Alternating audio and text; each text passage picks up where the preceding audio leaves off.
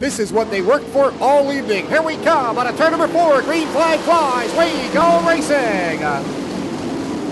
Well, Darling set the pace. Weller up to the outside, swapping lanes, and here comes Bulky down the back straightaway. It's Darling, Weller, Bulky, and Hogue, followed by Lydell and Biazzi.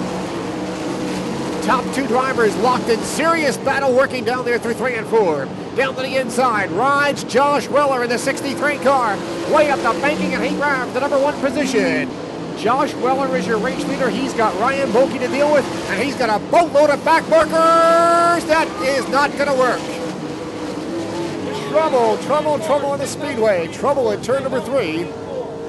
Field on a turn number 4 this time. It gets itchy and twitchy back deep in the heart of this field right now as Josh Weller is trying to take a hot knife through butter. Look at Weller to the outside of Lydell that time.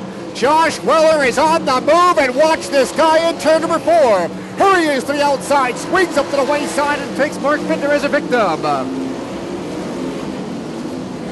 5th place battle is on. Now Josh Weller runs in the number 5 spot after having to go to the tail side of the field after that last caution earlier in this event.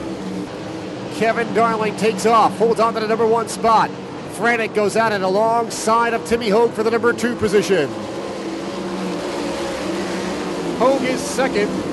Josh Weller to the outside of Joey Biazzi. Weller picks up the number 4 spot. Time gonna wind down as Kevin Darling holds on to the lead right now, and a whole lot of shaking going on for 2nd, 3rd, 4th, and 5th. Hogue 3rd, Weller 4th, Biazzi 5th. Checkered flag comes out. A quick trip to victory lane. It will be for the number 9D car, Kevin Darling. Did a great job. Kevin Darling picks up his first URC win.